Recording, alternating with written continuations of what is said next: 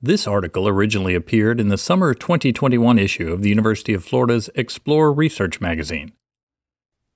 Trusting Tech: Artificial Intelligence Can Combat Deepfakes, Cybercrimes, and Snooping, by Cindy Spence. Read by Houston Wells. When you can't trust your own eyes and ears to detect deepfakes, who can you trust? Perhaps a machine. University of Florida researcher Damon Woodard is using artificial intelligence methods to develop algorithms that can detect deepfakes, images, text, video, and audio that purports to be real but isn't. These algorithms, Woodard says, are better at detecting deepfakes than humans. If you've ever played poker, everyone has a tell, says Woodard, an associate professor in the Department of Electrical and Computer Engineering who studies biometrics, artificial intelligence, applied machine learning, computer vision, and natural language processing. The same is true when it comes to deepfakes. There are things I can tell a computer to look for in an image that will tell you right away, this is fake. The issue is critical. Deepfakes are a destructive social force that can crash financial markets, disrupt foreign relations, and cause unrest and violence in cities. A video, for example, that appears to be a congressman or even the president saying something outrageous and untrue can destabilize foreign and domestic affairs. The potential harm is great, Woodard says. Some fakes seem innocuous, like photoshopping the model on the cover of Cosmo or adding Princess Leia to a Star Wars sequel, for instance. And for now, imperfections in teeth, hair, and accessories provide clues for eagle-eyed skeptics. But images can spread quickly, and it is difficult to get the mind to unsee and unbelieve a deepfake, making machines an important ally in the fight against them. Woodard says you could run thousands of these images through and quickly decide this is real, this is not. The training takes time, but the detection is almost instantaneous. Deepfakes are just one element of Woodard's work at the Florida Institute for Cybersecurity Research. Woodard also uses machine learning to analyze online text to establish authorship. Machine learning also is central to Woodard's research to detect hardware trojans inserted onto circuit boards, which are a national security concern since they are largely manufactured outside the U.S. When it comes to online text, the way a person uses language can reveal his identity. Online predators who use chat rooms and other digital communities leave a trail of textual communication. Woodard and his team have come up with ways to identify people solely by the way they compose those online messages. Woodard says, you can read a book by your favorite author, and I don't need to tell you the author, you just know by reading the book. You know the person's writing style. This is kind of the same thing.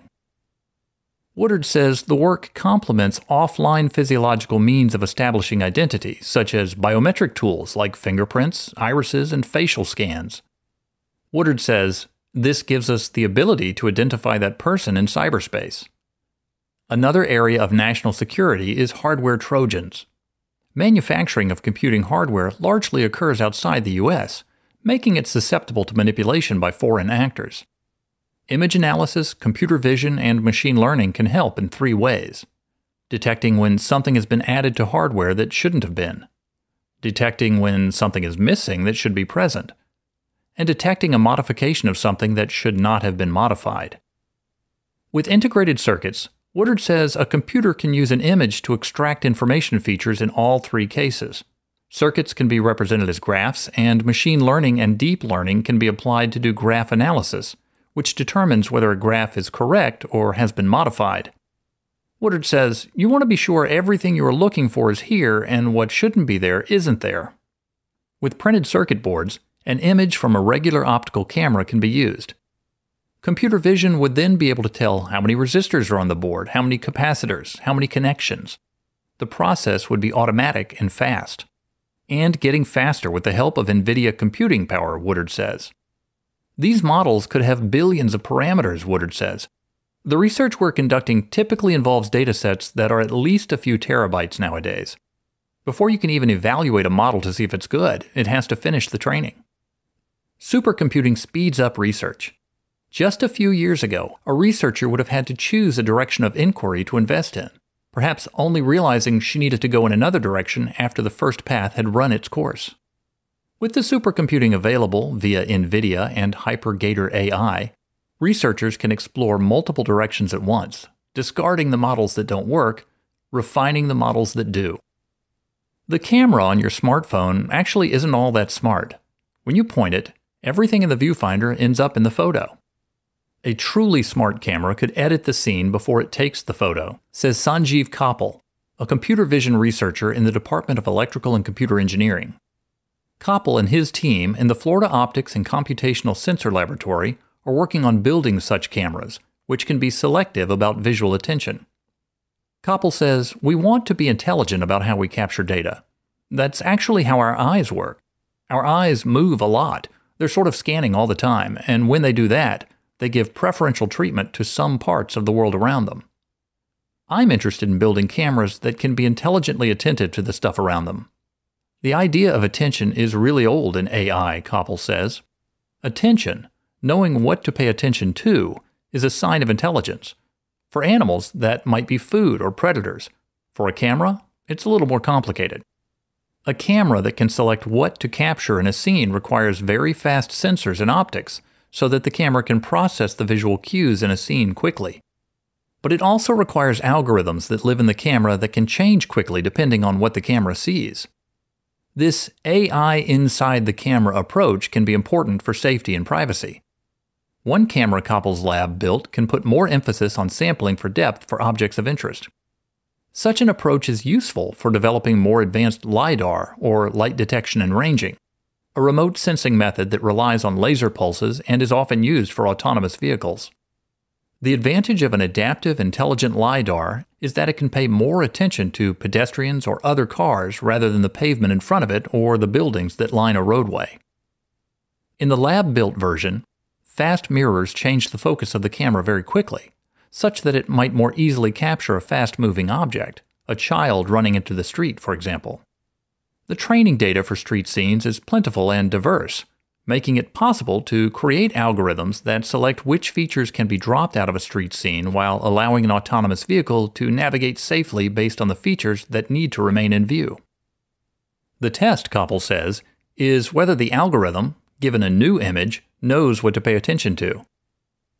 The camera uses tiny mirrors that move so fast it's like having two cameras trained on a scene. The goal, Koppal says, is to develop a camera that can process a complicated scene, such as 10 pedestrians walking at a distance. The tiny mirrors can flip between the distant images, making sense of the scene better than today's LiDAR. Koppal says, the question becomes, where do you point this? That's where intelligent control and the AI come in. The camera would need to be taught to pay more attention to the group of pedestrians, for example, than to the trees lining the sidewalk. Another camera in Koppal's lab can see better than humans, even around corners, and detect images not visible to the human eye. The camera uses a laser that bounces off of objects hidden from human view and travels back to the camera, where the light is analyzed to determine what is hidden. The camera can use the same technique to sharpen images that would be blurry to the human eye. Koppal says, imagine it's raining on your windshield and you can't see anything. This camera can still see. It could help you. It gives you one more chance to see the same scene. While much of the focus is on cameras that can do more than the human eye, equally important work is being done on cameras that perceive less than the human eye, Koppal says. Prototypes of these cameras create privacy inside the camera while the image is being formed. It's not a small point, Koppal says. If you capture an image, the data exists somewhere, and now you have to remove the faces if you want to protect privacy. I say, don't capture it at all, and the images you end up with are already private. In some situations, there is a need to monitor people, but without identifying them, such as an assembly line, where a company may want to monitor employees' safety without identifying individual employees. Another example of the need to see some things but not others is the humble household robot, such as a Roomba vacuum cleaner. Koppal says any robot in the home could be picking up sensitive information along with household dirt. A robot navigates a home by a method called SLAM, simultaneous localization and mapping, which used blue and red point cloud files which are low resolution and don't look like much. The images are usually deleted after a short period. Koppal says it's private, just this blue and red thing. But we show that you can invert this to get back the image and see somebody's house. You can see what kind of products they use, and you could imagine if there was paper and enough of the dots, you could read their taxes. Your robot reading your taxes is unacceptable.